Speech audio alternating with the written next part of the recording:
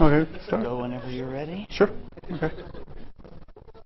All right, so we're happy to start off Friday with our second 2 lectures from Lehnert about gravitational waves. Okay, so as I mentioned yesterday, today I wanted to talk about some things that are a bit more out there, but there were things that we did not cover yesterday, so I'll just mention briefly some of those, because I think there are some very cute things that be good to just at least exemplify. There is, however, some questions that some of you asked me afterwards, which I think are very relevant. So remember what I said. Okay, there is a puzzle here, a possible puzzle, not a puzzle yet, but it's a possible puzzle of LIGO haven't seen things so far with low spin. So there's an interesting idea, which again likely is too out there for the moment, and we may very well be wrong. That maybe there is another interaction that is depleting the spin of the black holes. But remember, we had these ones in X-ray studies.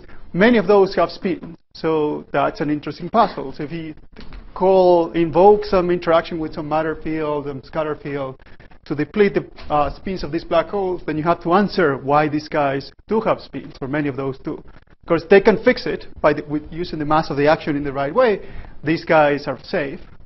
Another interesting consequence of that model is that LIGO would have an gravitational wave emitted by the action cloud as it relaxes, and that is rather monochromatic, and LIGO is searching for it. So sooner or later, we're going to either vindicate that idea or just throw it away, which is great. So yesterday we were discussing maybe some of these events that could happen if you have the merger of 2 neutron stars, of a black hole and neutron star. And I want to kind of tie again with what I started the discussion yesterday with, which was this idea that we should be able to explain eventually how these systems, the short gamma ray bursts, actually work. And the leading model is that they need something like what we see here. So a black hole hyper-accreting from a surrounding material. And this is what powers the main burst. If that's it, yes? Sorry, I have to. Hey, Paul, how are you doing? So basically, neutron star mechanics, I think about the Marvel basically puts the down to the star and it's something like that. No, so the black holes have a viscosity.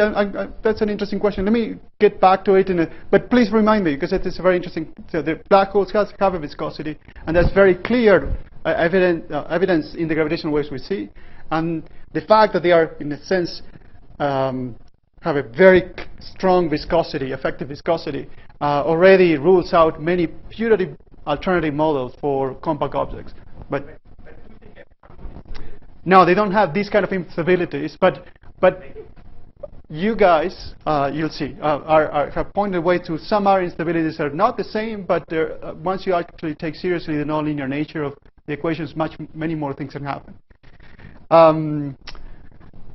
So yes, if you have this event or this stage of very high accretion on the black hole, you have no problem in explaining the burst.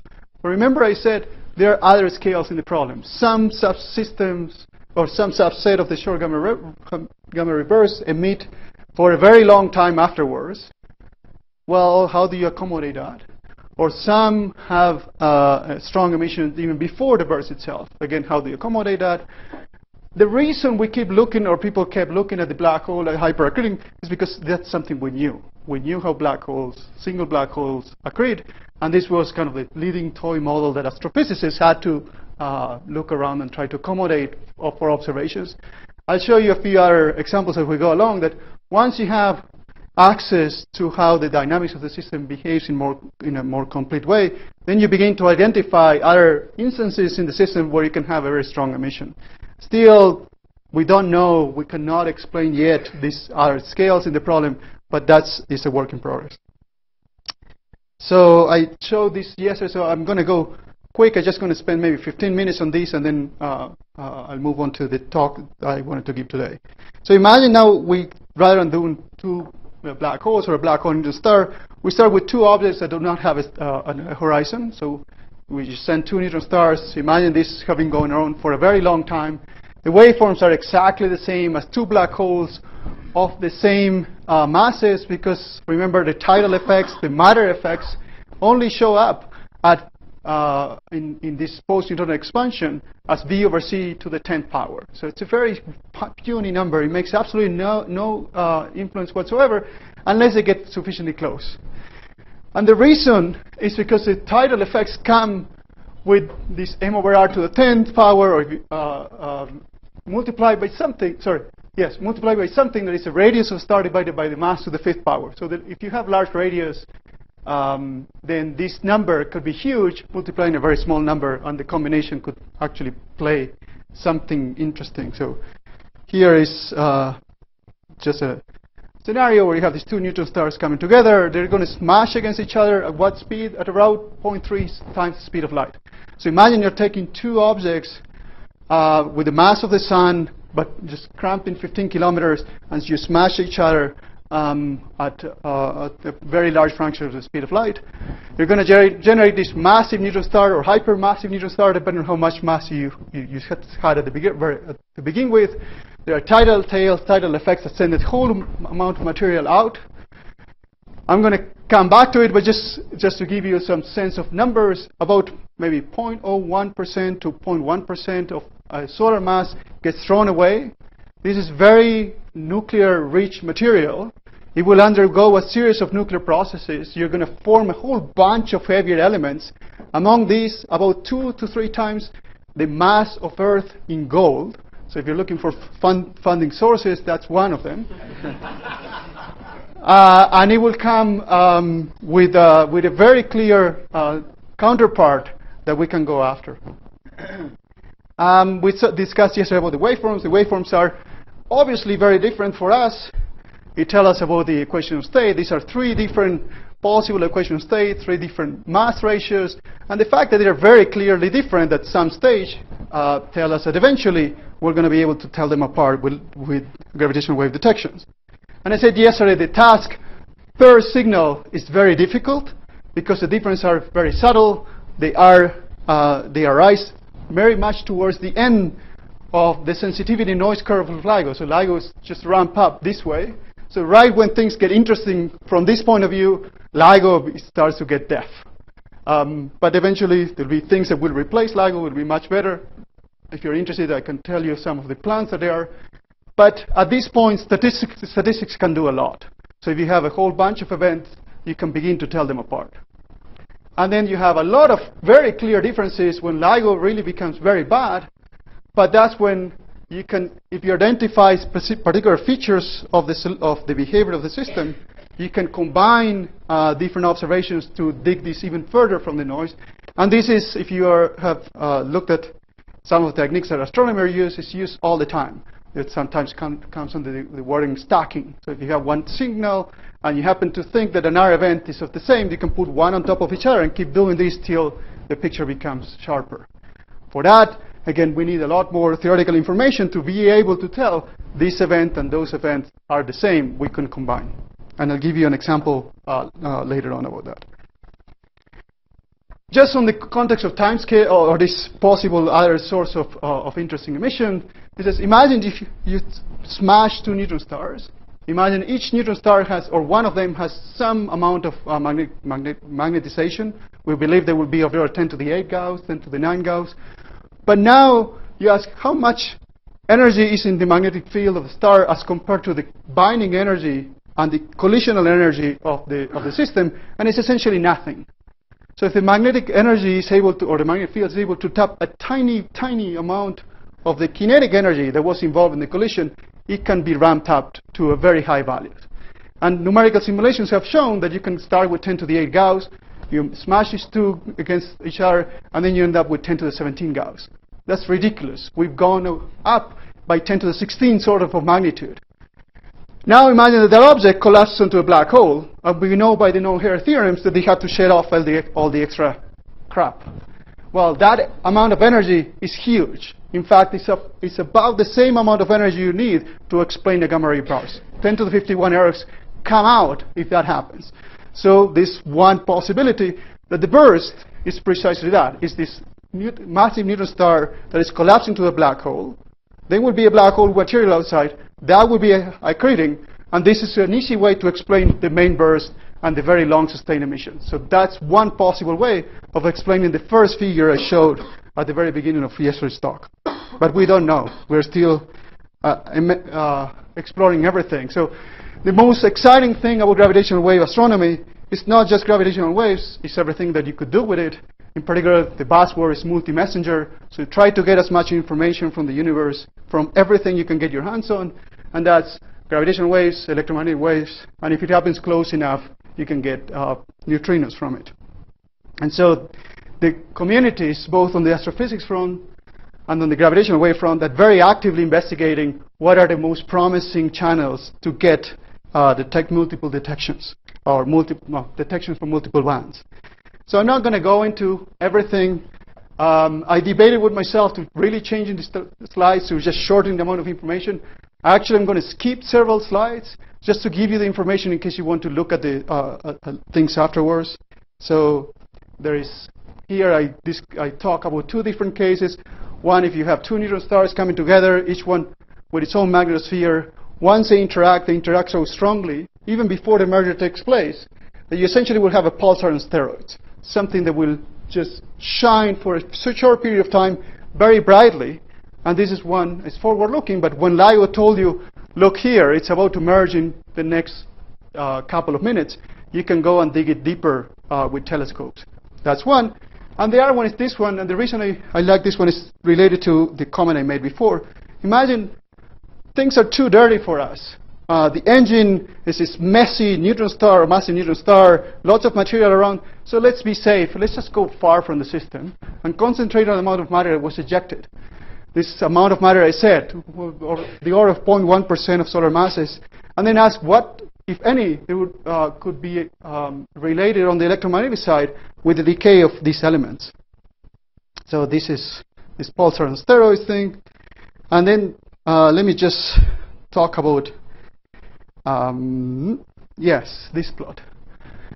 So when you look at the relative abundance of elements out there, and also on Earth, you ask, how did we make, or how nature made these heavy nuclei, or heavy atomic mass numbers?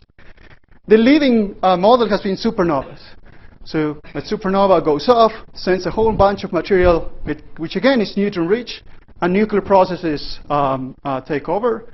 They produce many of them very radioactive elements, and when these elements decay, there is something that we know is a clear signal you can go after. But it has always been a puzzle of what happens at the very high mass number. So it seems that supernovas had a hard time making them. Why? It's because of this thing. There is something called the electron fraction. So this is how, if you want neutron-rich or electron-poor, the material is. And there was some magic number. If this YE happened to be smaller than 0.2, you had no problem making the very high mass numbers. If this number is higher than that, then you really hit some particular band limit on the nuclear processes, and you don't make them. But of course, we go and measure them. And so then the question is there a better arena to produce the material with the right properties? And the fact that I mentioned this is because the answer will be yes, and it's binary neutron star mergers. You can actually look at the simulations, compute what is YE number is, and what the characteristics, the amount of material and the velocity is for binary star mergers, and ask the question, are there any case for perhaps changing the equational state that fulfills the right properties? And the answer is yes. If you have a neutron star with an equational state that has, for a given mass, a smaller radii, the collision is so much more violent, you send much more material out. That material gets out very cold, so it doesn't have time or tries to get to a beta equilibrium, and you have very clearly very small values of Y. That doesn't happen if the neutron stars that merge had an equational state that caused them to have a larger radii. So the difference on that is important, because the opacity of this material changes in a significant way depending on where you actually go to the very high lanthanized and the very high atomic mass numbers elements or not. And as a result, you either have a counterpart that is picking the infrared or the ultraviolet. So imagine LIGO, sometime in the future, sees a binary star. You take all your telescopes, you point in the near infrared, the ultraviolet, and you see a signal in one case or another. That gives one example of this additional information that now comes from electromagnetic origin, and gives you enough information to build a case towards perhaps one equation of state versus another one. This is it's a very cool idea. And then just to wrap up, let me just mention I'm a very big fan of this paper that came out 2 years ago. I really recommend you reading it, because it's one of the things you can go read in the spare time. It's a short paper in Nature. The author list is already impressive. It involves a whole bunch of people. One of them works in nuclear waste management, and the other one is an astrophysicist. And I'll tell you what they did. They just went to the bottom of the ocean, and they picked some chunk of rock, and they measured the relative abundance of 244 plutonium. The lifetime of 244 plutonium is too short to have been that amount measured to have been assembled or put there by the time Earth was formed. So it had to come from outside, or be made by us by some nuclear experiments. You can estimate 3 cases or 2 cases. Supernovas, we know. Let's say supernovas, and every theory we have is wrong as to saying that supernovas may not be able to go and produce these very heavy elements. Let's assume they do. We see supernovas. A supernova goes 1 every second. So if you want to count Mississippis, you can be, or sound geeker, you can just say 1 supernova, 2 supernova, to just count seconds instead of Mississippis. So we have a lot of supernova productions or events, and you can estimate, based on the rate of supernovas in the galaxies, how much of that material should have been obtained. And the measurement is about 1,000 times less. Then you say, well, but some of the folks have been playing around with nuclear bombs. How much would us produce? And that's also 1,000 times much lower than observed. So supernovas would have given you 1,000 times more than observed. Earth or human events would have given you 1,000 times less. Then you're somewhere in the middle. And then you say, well, what is our current understanding of binary neutron star mergers rates? How much would they have put out? How much you would expect to see? And it gives you something that's perfectly consistent with what has been observed.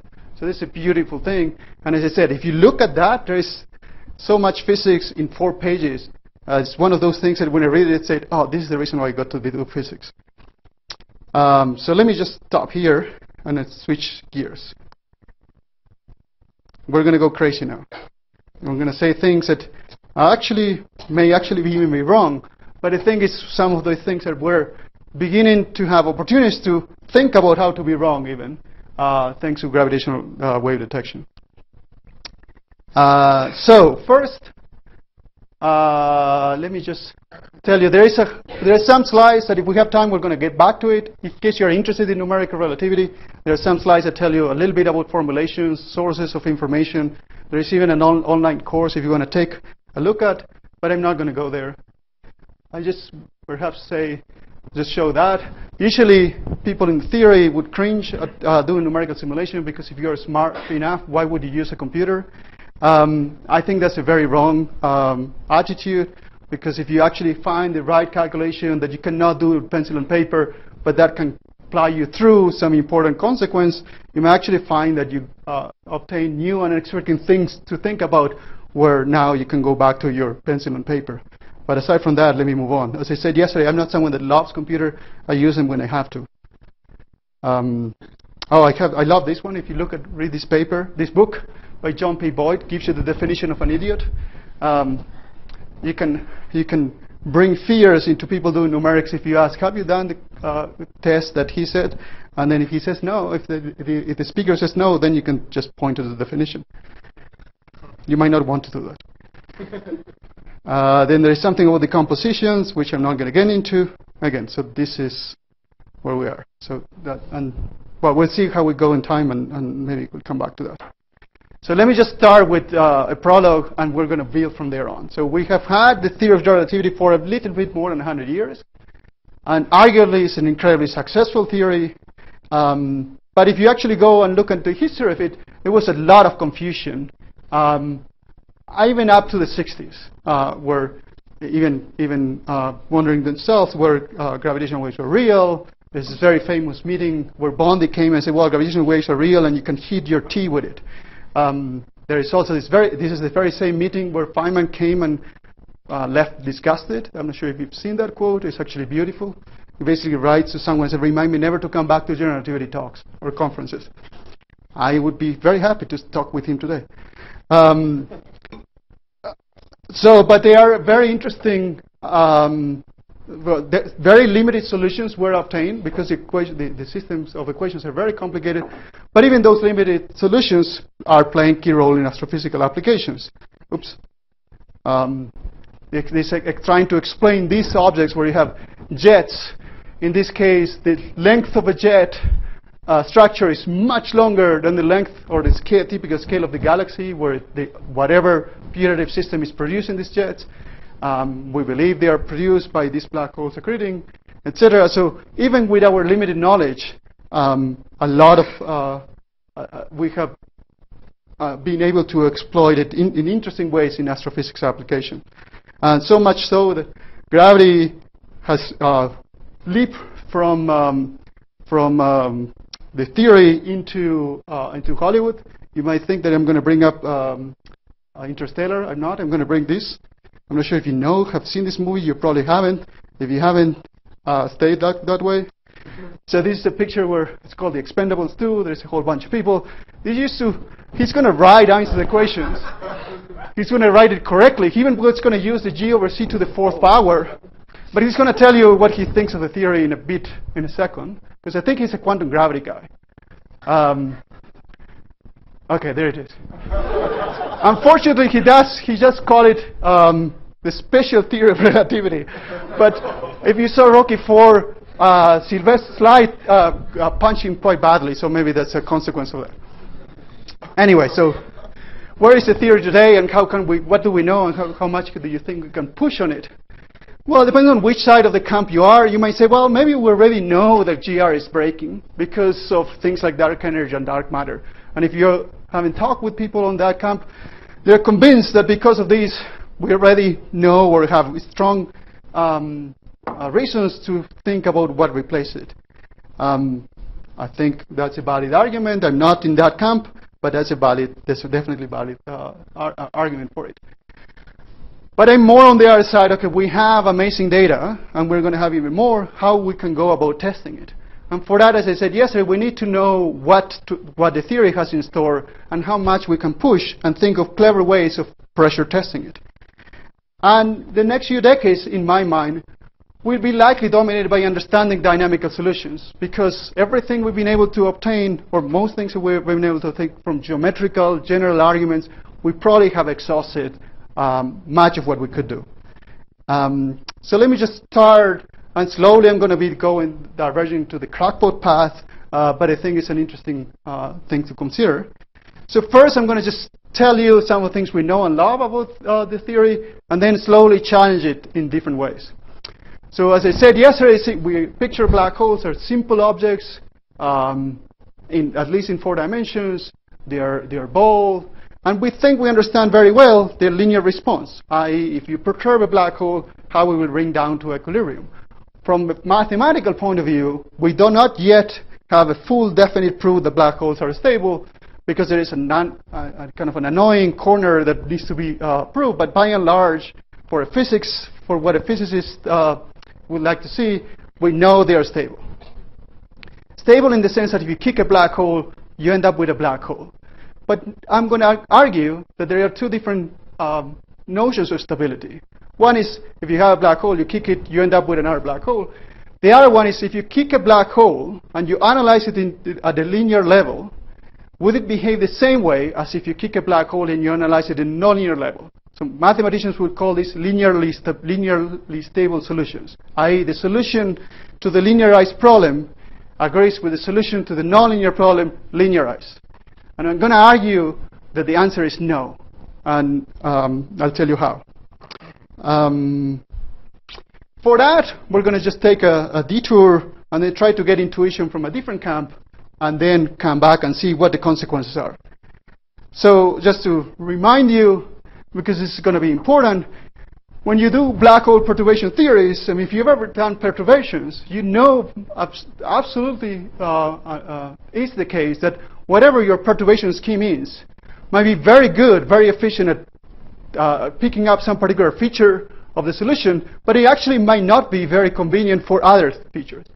In the standard perturbation wave theory for black hole, you say the black hole metric, G, let's say, is given by some background, plus a collection of different terms, H1, H2, H3, etc., which each one being subleading with respect to the previous one. There might be phenomena where that approach is not necessarily the cleanest, most efficient way to capture, and I'll tell you one example, which is crucial. But with this approach, we understood that the perturbations are described by something called the quasi-normal modes that have both real and imaginary parts. So there's something that oscillates and decay. The decay has to do with the fact that energy is being lost into the horizon and out to infinity. If there were no energy lost, we would have just normal modes, and we would have just the oscillation part. Just for context, I'm going to remind you of something that was actually started in the 80s by Thibaut Damour and then carried much farther by Keith Thorne, Price, and McDonald. It was this thing that the equations of motions of general relativity are so complicated, where we do have very little intuition to grab onto to try to understand what to expect. So back in the 80s, this gentleman tried to say, well, can we map the solutions or the behavior of Einstein's equations into something else we are more familiar with, i.e. electrodynamics or hydrodynamics?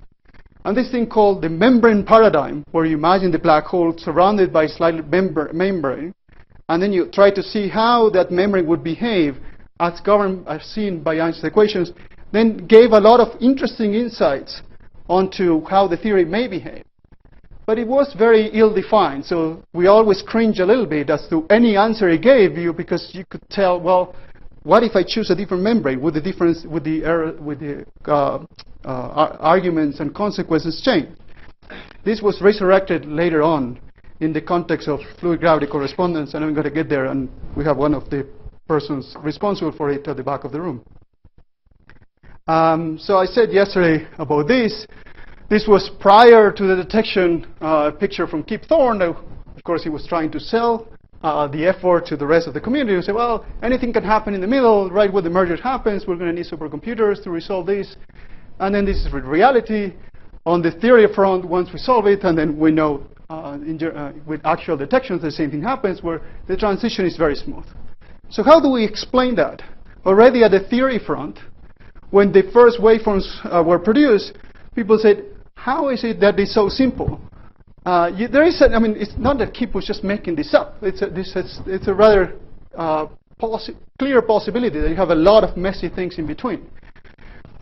Completely a posteriori, with 20/20 hindsight, then this is the answer that is given. Well, maybe you actually are generating all this extra structure, but nature provides the common event horizon that hides it away from an asymptotic observer. So they are all just hidden away from us. That probably may very well be the case, but if that's so, black holes are tremendously powerful. Not only do they hide the singularities from us, but they also hide all the extra nonlinear features. So if this was a tax cheater program, it's amazing. And the first thing you want to know when you find out is cheating taxes, and not how much you want to punish that person, is how did he do it? And so that's what we want to know. And I'm going to try to argue that maybe we have an argument for it. So, okay. So I'm not going to go there. So let me just mention a few things. So we want to pressure test general relativity, kind of perhaps challenge some of the preconceptions, and see what we can do with it. So the very first thing is I'll give you an example of why is it it's very important to know explicitly, very accurately what to expect. So one option is, I'm going to give you something that is very, very simple. You would think that people would have thought about this much earlier because we have examples in astronomy, this stacking example, but I'll tell you what it is. punchline that we want to measure more than one mode of decay from a black hole is because measuring one mode already constrains the theory. If you measure, well, one mode tells you where it's consistent with the theory. If you measure a second mode, you actually stress test the theory, because the measurement of one tells you what to expect from the next one. And papers have been written to say that even unless LIGO is extremely lucky, we're not going to be able to go after the second mode. We are going to get the first mode, the fundamental mode. LIGO has already gotten them. Just to put things in perspective, LIGO's first detection, I remember I said that a requirement for LIGO to say something is real is that signal-to-noise ratio has to be 8 or above. The first detection was so loud and with the right masses that the signal-to-noise ratio of the decaying part, if you forget about all the inspiraling, is already 7 or 8. So just that itself would have been good enough to almost detect the signal. But with that very loud object, you say, well, how much SNR do I have in the subleading mode? And that's essentially nothing. So you cannot go after it. And the conclusion is we need more money to build the next detector. So maybe this is making us a little bit unpopular, but we're saying, wait a minute, you may not have to. You still have to buy the next detector. It's a pretty cool thing to have. But we can do the following. So we know from what I said before that each individual mode, at least in the regimes where this linear scaling is applies, is fully determined by the solution. So if I understand what initial parameters of the source are, and you tell me what will be the relative amplitudes of different modes once the merger is happening, I know precisely what to give. General relativity tells us everything. So if we start with the premise that we're going to test general relativity, you build a Bayesian analysis and say, okay, this is how we start, and we just anything that it implies has to be accounted for the data. So now suppose you have a whole bunch of data, a collection of events that have different parameters and everything, but we know precisely what these omegas that I wrote before are. So this is now the real part and the imaginary part are called gamma. Different masses will have different values, different spins will have different values, but we know precisely what those values are. So you can do something very simple where you say, well, let's stack the signals. So different events will have all these guys differently, but let's say you measure the first fundamental mode that you have, because it's something that is very easy to detect with the gravitational wave detector. But then you're allowed to play this game. You take each individual event and you target the next mode. Say you want to see the 3-3 mode. So in a spherical harmonic composition, this is a L equal 3, M equal 3 mode. So I pick any one event that you care, and define this as the special frequency and the special phase. And then take every other single event that you have and rescale it. So if I rescale the time by the weighted factor of the ratio of the frequency of my preferred mode and the 3-3 frequency, the 3-3 value that the other event should have, then you can begin to combine the signals these ways. You add them up. And once you do this, what you have is a signal that has a whole bunch of omega 2-2 modes, but all resonating with the same omega 3-3. And once you put them together, you can dig this out. So our prediction is that within 1 year of LIGO's observation, at the rate of detection that it has, we're going to be able to dig the next mode. So it will be very soon the possibility where we actually put this very, very strong pressure test, the theory. Yes?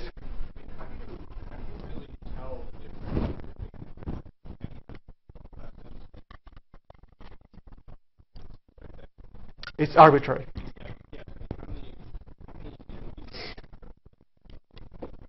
That's an excellent question, and there is not a unique answer. We can differ on that. You can say, well, given the peak of the waveform, you can start saying that's your t equals 0, or is slightly afterwards.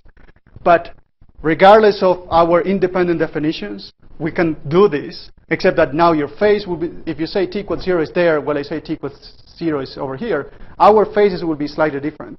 But that's the only thing we need to account. But the fact that you know the individual masses from the earlier in spiral, you could say, well, if you choose a t equals 0 that is really different from mine, the relative amplitudes will be different.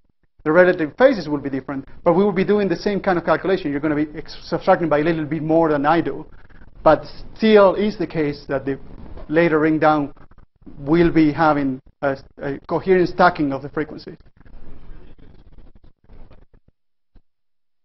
You do, yeah, so you have to do the Bayesian analysis and the likelihood. Absolutely, you have to go through all that.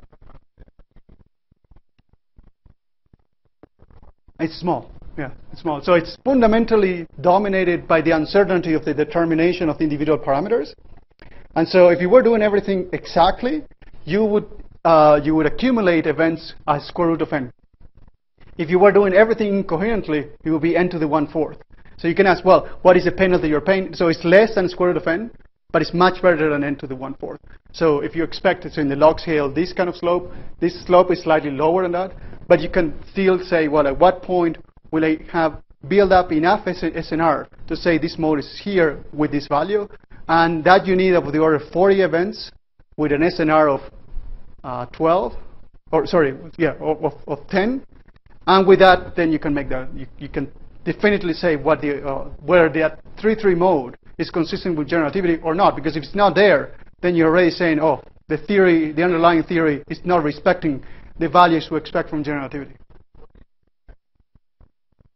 So if you account for the number of events a LIGO will have in a given year at the rate it's measuring now, assuming it will get to design sensitivity, you're going to have of the order of 100 binary black hole events. Then you ask how many of those would have the criteria that the first mode is very clearly visible. That's a subset of maybe 40. And then those are enough to dig this hard one.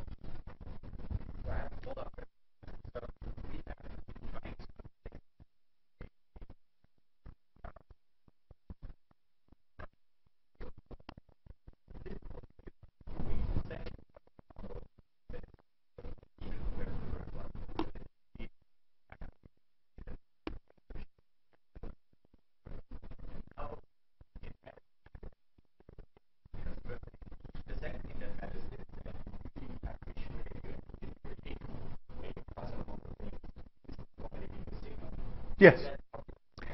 Yeah, when we can do the analysis already in the signal. So remember, the LIGO has already done this exercise for the first fundamental mode.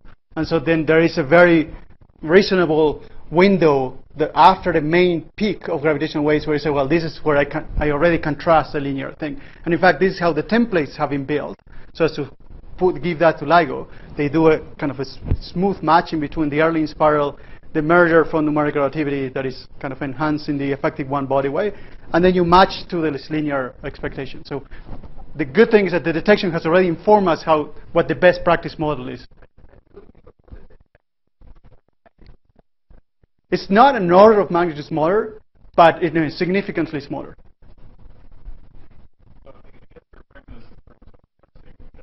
Exactly. Can I understand physically what these modes mean and the fundamental mode basically having something to do with the angular frequency or something? Yeah, so the subject modes are, I mean, are they related to the masses or what? So they're all mass and spin related. And this is just a response. So if you imagine your black hole having some particle that is falling into the black hole, let's say, there is some structure on an effective potential, and the possible resonances within that potential is essentially giving you what these different frequencies are. But they are all uniquely determined. If you give the mass and the spin, I know all of them. Did you show the formula for No, I haven't. I mean, so there is a fit that I have somewhere, not here, in the previous, and the other slide I do have that, so I can show it to you afterwards.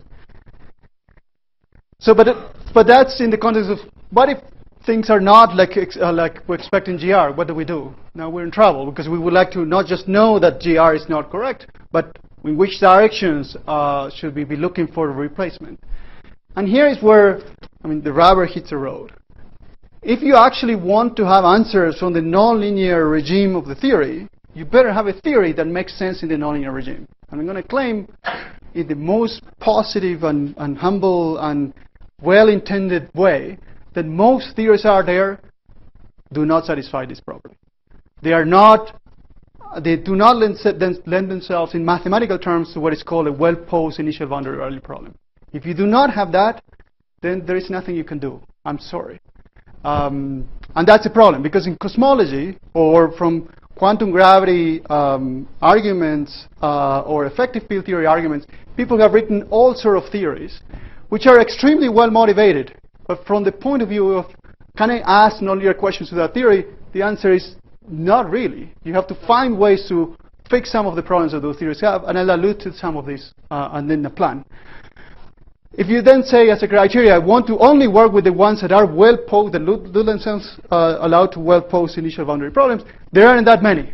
There are the scalar tensor theories, scalar vector tensor theories that usually have, like the Ricci scalar, so the Einstein part, maybe with some weighting conformal dilaton there, which if you go to the Einstein frame, it's gone. It just gives you some coupling with a particular scalar field, maybe with some gauge fields, etc. But beyond that, you don't have many more. If you ask how much difference you have, it's not a yeah. Sorry. What's the age? Oh, this is. If you want, this is the magnetic field. This is an electric component. This is magnetic. So if you dualize it, so you can write this is a 3 tensor. I can write it as another 1 tensor. So it's it's a 3-4. And this is a theory that comes naturally derivable from, or as a limit of string theory, one limit of string theory. If you ask how much difference do they make, well, if you study study scenarios with matter, they can make a huge difference. Very clearly differing. I'm not going to go into the details of these, but it's just how different values of the coupling introduce very strong variations in the gravitational wave. And that's because the stars now acquire an extra charge, which is called a scalar charge. And that scalar charge induces a renormalization of the Newton constant and possible dipole radiation. So that has significant impact on the dynamics. We actually see binary neutron stars. We can do this test. But again, this only happens at high frequencies, and that brings an interesting conundrum. We could see the differences in the gravitational waveforms, and then we still are going to have to answer the question, is a difference arising because of difference in the equation of state, or arising because of difference in the theory of underlying theory of gravity? And that also requires as much information as we can, both from gravitational wave input and electromagnetic. And if you want, I can go and describe some of these. Then, if you apply one of these with black holes, the scalar tensor theory does not give the black hole any extra charge. You need a vector, you need a gauge field at least. That does give you some interesting phenomena. Unfortunately, that phenomena is governed or is proportional to the charge that the black hole, either if it is a real charge or it's a charge under some extra gauge field that is not coupled to the standard model. But if you don't believe that that charge will be high, then the waveforms are essentially all the same. So this is our waveforms for the value of the coupling going from 1 to, say, 3,000, and you can barely see this difference. LIGO will have a very hard time detecting those. So if those are the theories, are representatives of the theories that might replace general relativity, we're going to be under a very difficult task of trying to discern general relativity from any of these. Of course, the opportunity would be on the systems that involve at least one neutron star where the difference would be higher. But as I argue, I don't think we're going to have many events in the very near future. So what else can we do? Well, ask the question, what else might be there? And in particular, where we have learned enough of general relativity to really be sure about what to expect. So now, and in particular, as I argued before, we don't have a lot of intuition as to what the nonlinear nature of the theory is, and numerical simulations coupled with new kind of insights are beginning to tell us what to look for. But it's always interesting to look for new lampposts to see where else we might find some ways to gain intuition. And so for that, I'm going to just really take a detour. I'm going to go on the ADS CFT front. Do you have a question?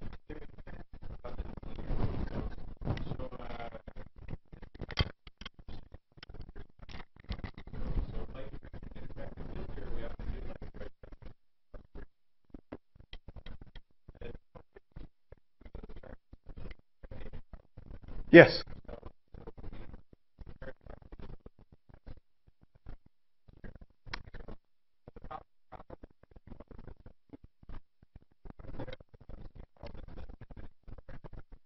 No, I agree with you. I mean, if anything, it will correct it. So I have two different issues. So on the physical, if we think on the physical point from the physical point of view, the coefficient should be small. Any effects will be very, very subleading. But eventually, we have a very powerful detector, many events. Maybe we can hope to go get something. And the alternative is we don't have anything else. This is the strongest nonlinear gravitating regime that we can get our hands on. We should look. That's.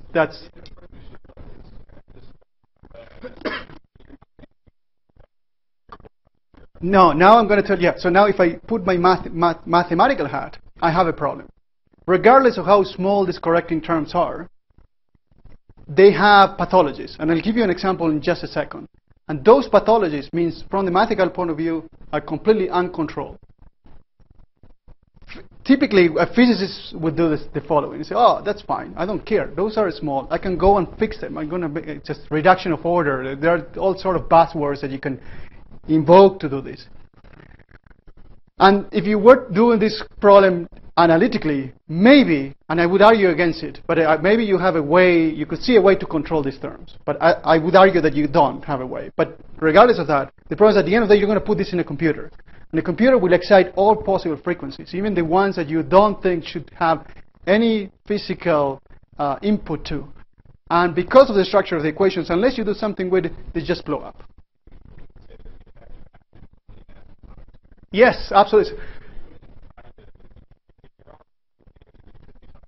Absolutely. But let me get back to this. Is precisely what I'm trying to get after, because I'm going to argue that something like that might very naturally happen. And then if you try to fix it, maybe you're messing up with the physics. But I want to say that perhaps everything is fine, but only perhaps. So we're going to take a page of ADS-CFT. I mean, you all know about or have heard, and you're going to learn more during the course. So let me not go into this. But one cool thing that I'm going to get my hands on is that, motivated by ADS-CFT, people went looking for a duality between gravity and anti-de Sitter and relativistic hydrodynamics. And Paul's name is going to come very soon. But I'm going to tell you just a few things, because this actually opened some interesting possibilities. If you actually know or look at when this duality actually is supposed to realize, so gravity in the bulk of ADS, dual to some relativistic hydrodynamics in the boundary, and you ask, what are the scales when that happens with respect to physical problems? That's the same, it satisfies the conditions for turbulence. And this is the first time I heard about this, and I said, there has to be something wrong somewhere. Because people typically did not expect turbulence happening in gravity. Because this will say, well, we know hydrodynamics here will account for the turbulent regime. So then there has to be a dual gravitational turbulence. And people who have said this in some context is nonsense. And so let me just tell you what the arguments were. So people saying that the gravity could not go turbulent is to say, well, we know perturbation theory, we know cosine Mosul decay, we don't have anything that is growing exponentially, at least for some time. So something that is nonsense. Numerical simulations were colliding black holes. And these numerical simulations have this ability to refine themselves whenever finer features arise. And we don't see themselves refining to that. So what's going on? And I swear this argument I have heard people say, we know hydrodynamics has shocks. And we know for a fact that general relativity does not have shocks. Hydrodynamics typically have turbulence.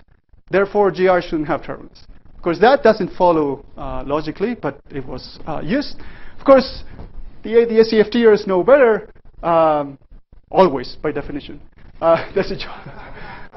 This thing is there because we have ADS-CFT. That's a rule of life. An ADS hydro is obtained, motivated by it. At the end of the day, even if ADS-CFT is wrong, the duality was found to be there. And also remember in the Riemann paradigm, you already knew that there was a connection between hydrodynamics and general relativity. So me being agnostic about everything, I said, well, there is a win-win situation for me. Because either I'm going to show there is something odd about the ADS side, or there is something new about the gravity side. So let me just get a piece of this action. And hopefully we can reconcile a whole bunch of things. So first I need to say, well, if we're going to go looking for turbulence, we need to agree on what turbulence is. Because people usually would say, well, I know there is turbulence if I see it. There is an analogy with something else, but let me not go there. But actually, I'm gonna argue against that. If I just plaque on this water pitcher there, I'm gonna argue that there might be turbulence in there, even though you don't see it.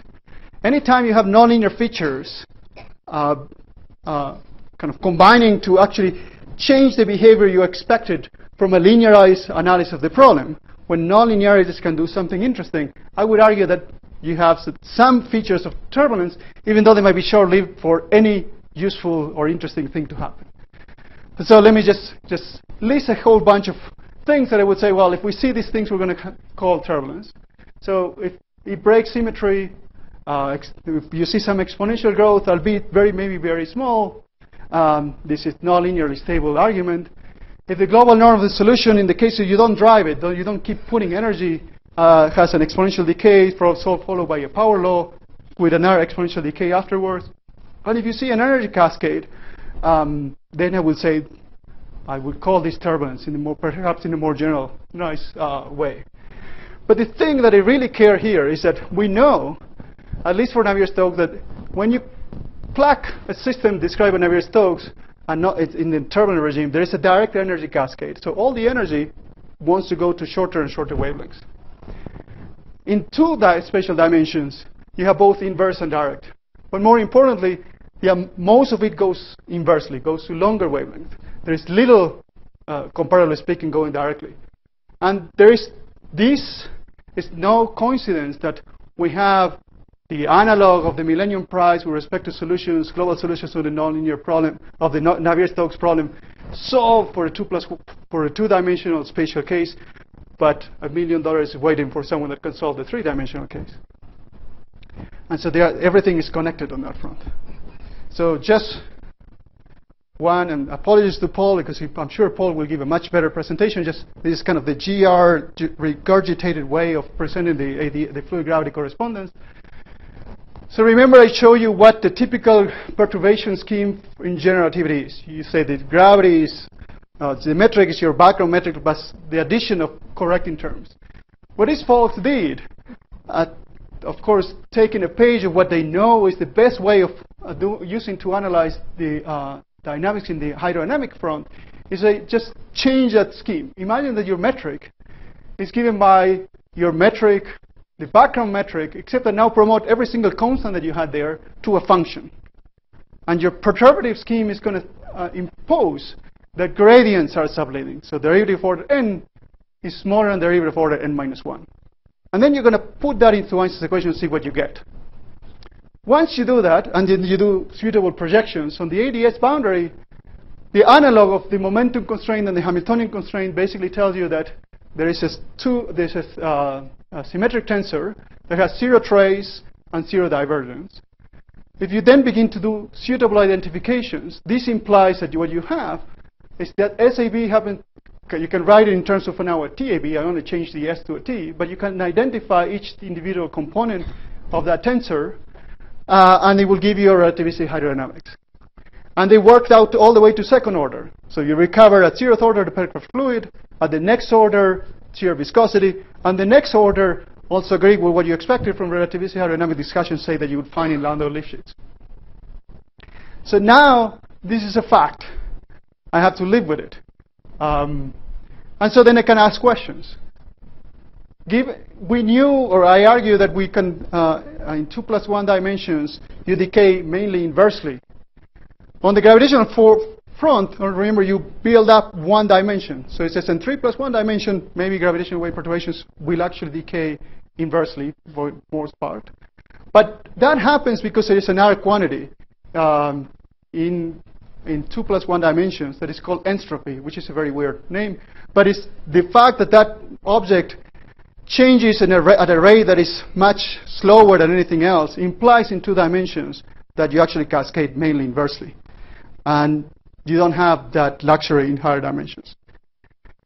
And so the first thing we did was just to check that the hydrodynamics of the right regime goes turbulent, and that's one example.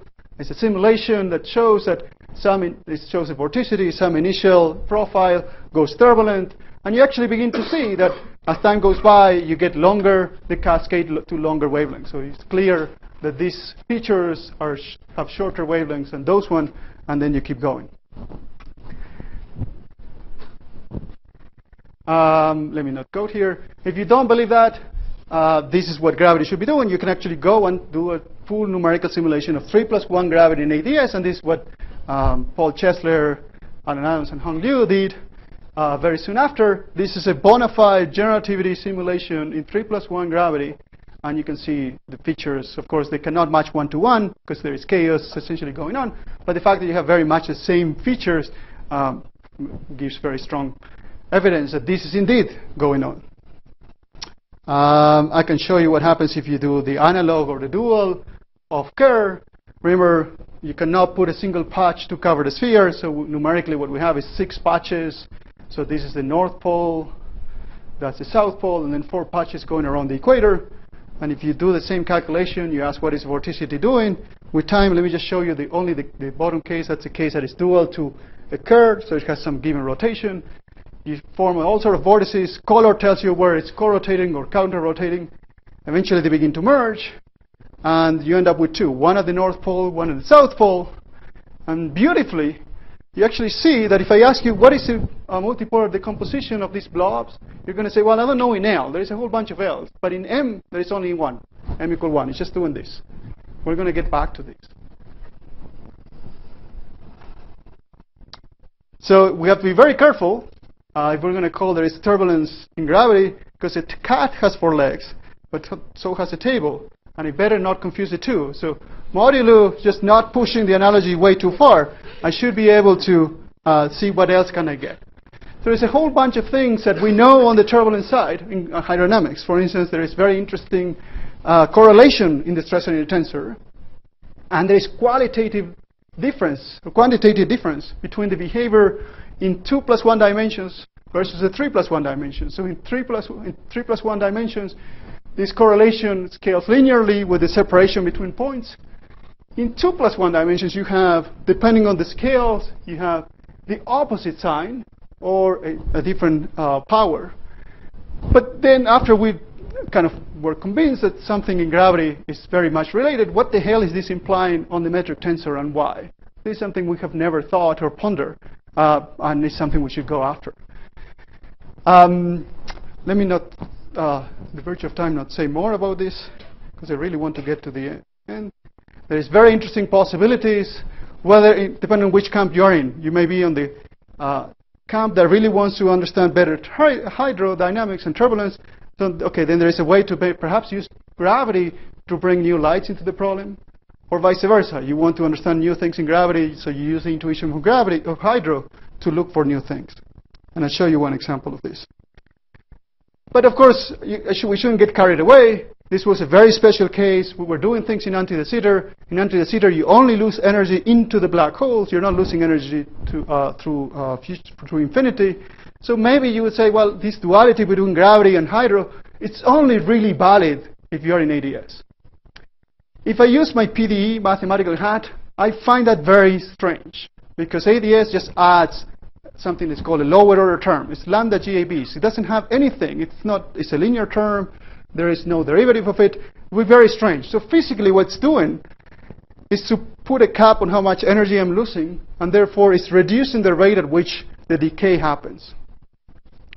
But that's interesting from a nonlinear point of view, because if that's the role of ADS, it says whenever I have a linear perturbation that lasts long enough for nonlinearity to do something interesting, maybe the theory will do something interesting. So this is what we did with Huang Yang and Aaron Zimmerman. Is say, well, let's just look for a case in asymptotic flat spacetime. So we're not going to cheat. We're not going to put things in ADS. And then let's see if the same thing happens. If one ingredient was that the linear decay mode should be very slow, we know a very clear case where that happens. Take a black hole, make it highly spinning. The higher the spin, the lower the decay rate. And let's analyze there the behavior of the system. First, let's just remember parametric oscillators. So if you have an oscillator described by this equation, where there is a function, there's a time-dependent function here in the undifferentiated term, you know you're going to have all solutions, most solutions will decay exponentially given with the rate of decay given by gamma, but some, that whenever this function is in an, say, oscillate with a 2-to-1 frequency with respect to the natural frequency of the oscillator, you're going to have an exponential blow up at this order. So let's see if this happens in gravity itself. And the answer is yes. So how do we do it? Well, we do a typical linearized analysis of the problem, but we want to go to next order. So first, you imagine your solution is Kerr plus some given mode. And now you say, well, how will an additional mode behave in the background, not given by the Kerr solution, but the time-dependent space-time given by the Kerr plus the perturbation. And if you go through the calculation, you find that a parametric instability is allowed by the equations. And I'm not going to go into the details, but this is basically what you do. You find out that this new mode obeys an equation of motion that is like this. So it's a wave equation for a Kerr space-time plus some operator that depends on time because of the background mode. And then you're going to have a solution of the form with an exponential growth, and the exponential growth rate is given by this. And of course, the growth rate is going to be the largest. If this term is the largest possible and that term is the smallest possible, this again where you see the 2-to-1 relation of frequencies, that is a requirement. And whenever this happens, okay, you're going to have the blow up at this order, of course. So what does this mean? Oops. You can analyze the requirements for the instability to take place. And essentially what it says is every time the size of your perturbation divided by the azimuthal number divided the natural decay rate of that mode is large, you're going to have an exponential blow up. And the larger it is, the faster it's going to be. And now you can use your duality and say, well, the size of the perturbation, let's call it velocity. 1 over the azimuthal number, let's call it wavelength. And this is a decay rate. That's like viscosity over density. If you do that replacement, you recover that this is nothing but the fluid Reynolds number that you have called for to understand fluid turbulence. So bottom line is, in the right regime, gravity, general relativity itself, has this behavior. If you ask, remember this 2-to-1 relation of frequencies, what is it implying on the structure of the mode? It implies that if you have energy in mode m, it wants to transfer that energy to mode m divided by 2. So if you start with an L equal 2, m equal 4, ultimately you're going to end up with an m equal 1. And this is what we saw before in that simulation, end up with these two blobs that are going in the north and south pole. So if Gargantua actually really existed and LIGO were to see gravitational waves from it, what is it you see? You'll see at the end of the day not an L2, M2 mode decay, which is what we're seeing so far, but actually most of the energy will go in the m equal 1 mode.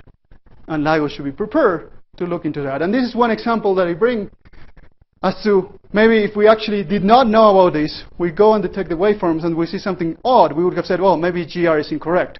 When what was incorrect was our understanding of the nonlinear features of the theory. Let me just, not go into the details of this, but let me just mention what is possible. So we did the calculation at a very high spin for convenience. But if you ask, suppose you have two objects going around, how will the size of the perturbation on the space-time itself scale with this parameter that knew how close to extremity you were, that's this kappa to the p. And Strominger, Hadar, and Porphyriadis did the calculation, and they found out that the size of the perturbation is of the same scales with kappa in the same way as the omega. So to leading order, you could simplify that and say, well, to leading order, it doesn't seem to be so sensitive with the spin. So we did the calculation at the very high spin regime, because that was the case where we can do it most cleanly. But perhaps this is generic. It's not just for the very high spin, but generically, this nonlinearities actually primarily want to push energy back. If that's true, and I'm just postulating, if that's true, then we can explain this without calling for the event horizon to really hide everything. we can just say you have these objects that are coming together. They're continuously driving the system with an L2, M2 mode. That energy nonlinearities might want to naively push things and create finer structure, but because of this inverse cascade, it's pushing things backwards to stay in the L2, M2 mode, because that's the main one that we're driving with. This is a bit out there. It's very provocative, but maybe it's correct. And I think now that we have seen gravitational waves, whatever nature is doing, it really doesn't seem to be wanting in these regimes to actually put a lot of features in the small scale wavelengths, because we don't see them explicitly. So I'm going to get now to the question that Dan was asking me about. So there is a lot of possible connections of these and a lot more that we have to look into. In particular, if we ask what really drove most of the energy going in the opposite way in fluid dynamics, was the existence of this quasi-conserved quantity that is called entropy. So this is pointing the way to perhaps there is such a quantity in general relativity and we have yet to identify it. And postdoc at PI, Stephen Green, is actually working on that. So there is a lot here. So just for fun, before I go in the very last topic, I will show you something. Remember, some of the things that happen, there's a lot that happens once you buy the fact that gravity can go turbulent. In particular, you can have a fractal structure. And if you haven't seen a fractal structure with black holes, let me show you one. This is a black string. There's a black hole in 5 dimensions. There is an extra dimension going that way. We started with a perturbation. It just put most energy on 2 bulbs and generated a very thin string. That string is itself unstable, and this process keeps going and going and going. And so this is the ultimate fate of the so-called Gregor-Laflamme instability. You're going to end up having necks that shrink themselves to 0 size and reveal a naked singularity. Because this is 5 dimensions, but definitely you can see a fractal structure here, and this is a fractal structure of the horizon itself. If you haven't seen this before, you can actually do this experiment. So this is a very beautiful movie. This is human saliva. Sometimes you have to get creative, I guess, if you don't have enough funding. And I'm not going to describe this. Anyway, so this is, luckily for us, we still have some time for before lunch.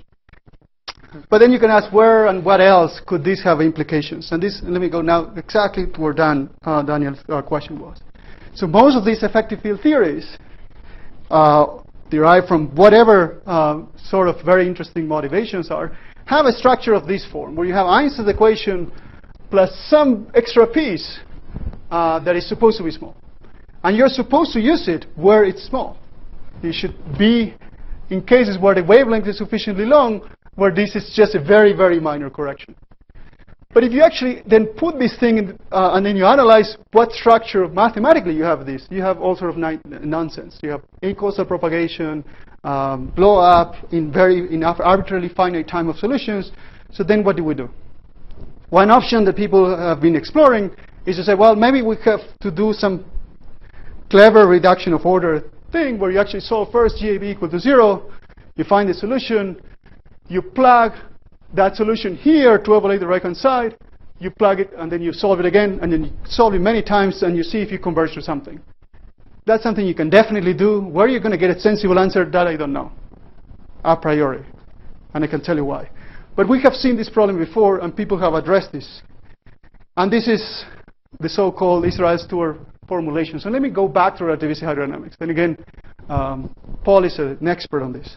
But let me just illustrate all these things that we have been arguing about and exactly the kind of questions that Daniel was asking. Take relativistic hydrodynamics and truncate it at the perfect fluid side. Forget about everything else that comes after that. If you ask, what are the mathematical properties of that system, they're perfectly fine. Everything is well behaved. Yes, you might have shocks, but that's a kind of a nuisance. But as part of the well-posedness of the system, you're good. Now add the first viscous term, the shear viscosity term, and then everything goes to hell.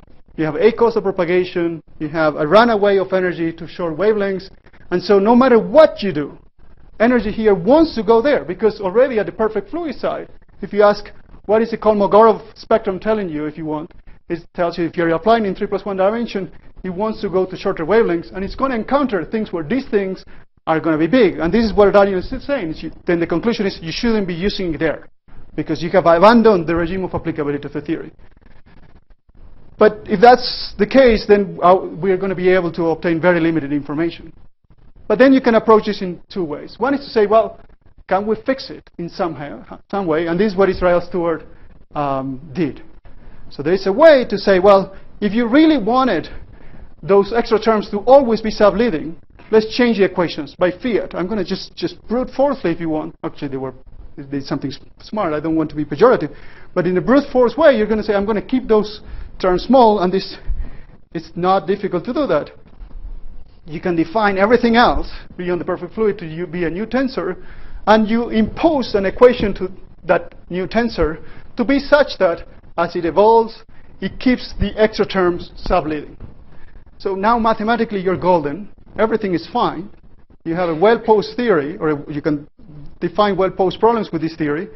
But now you can say, well, have we messed up the physics so badly that we cannot really gain anything useful out of this approach? And I'm going to claim that if you remember these energy cascades, the answer is absolutely you can do things in 2 + 1 dimensions, in 3 + 1 dimensions and higher. It's a question mark. Oops. Oh, I'm missing a slide. I don't know what happened.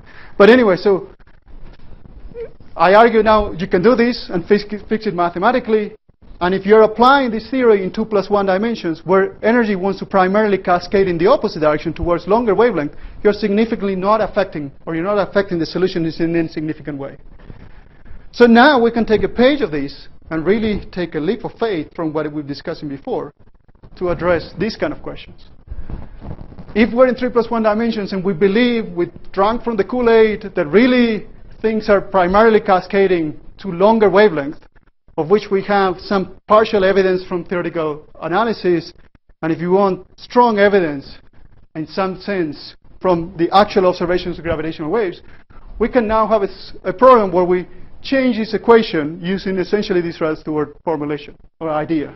I will define a new tensor here. I will impose that it always stays subleading. I will apply it for 3 + 1 gravity, and there I should have sensible answers. If I want to use exactly the same scheme in 4 + 1 dimensions, I wouldn't trust what I'm getting. But only in 3 + 1 dimensions I can do that. Incidentally, remember I said the other technique where you actually solve the equation 1 without this term, you use the solution to plug it there and just iterate. The very same argument would have to be called for to make sense of that approach. So if it is true that energy primarily wants to go to longer wavelength, I think that approach would work as well. But we didn't know this a priori without this observation. Hopefully that answers my gut feeling. Again, I preface this with I went on the cuckoo side, but I don't have any other way of understanding how to defend this approach better. With that, I think I'm done, unless you want to know something on numerical relativity. You have a question? No, I just want to point out that there's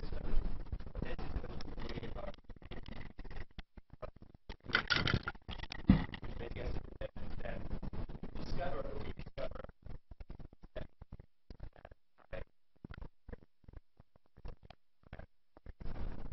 then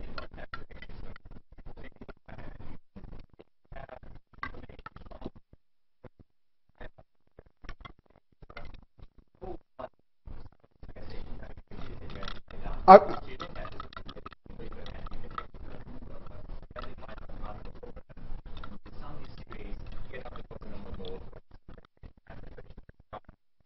I agree, but you have right. But I agree. If we were there, we can go in that route, and that work. That I am aware of that work, and it's very beautiful work. But in many theories, people have only have a truncation to some degree. They don't even.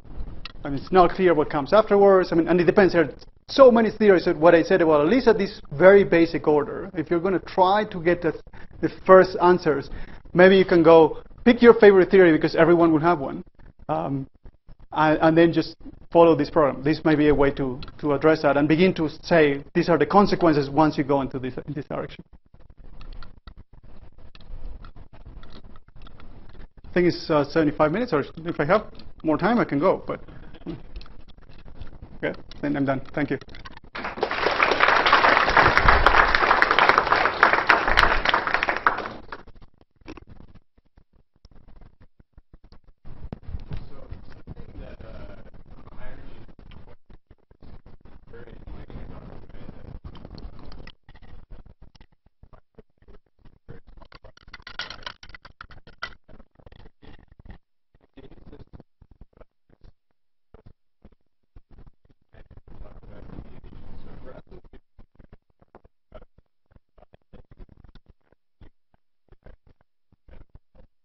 Agree.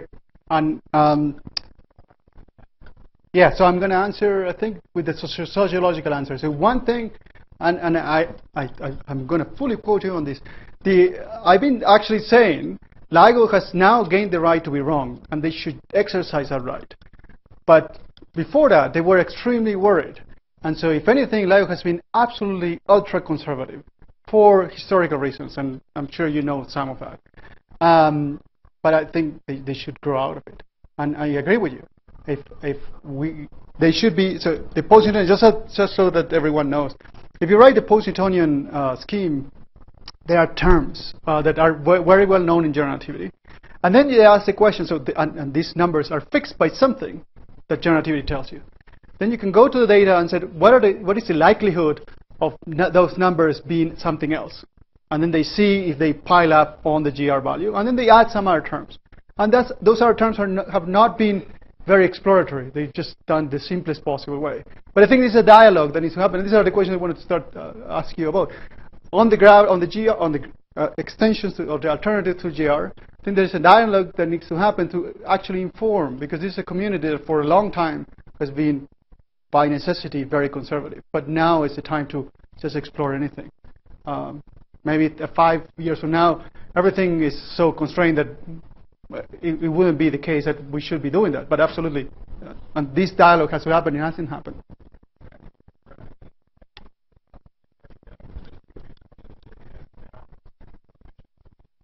Yeah, absolutely. I agree with you. Yeah. I mean, in some sense, maybe what it turns out that once you write it that way, you can actually map the answers you want to what they're already doing, but that mapping hasn't been thought through.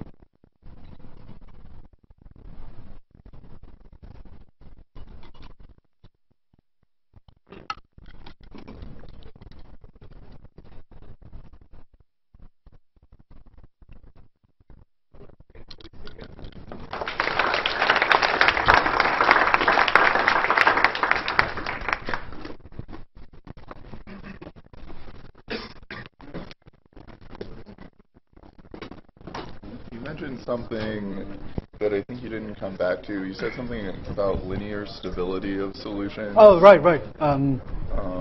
So I didn't come back to it.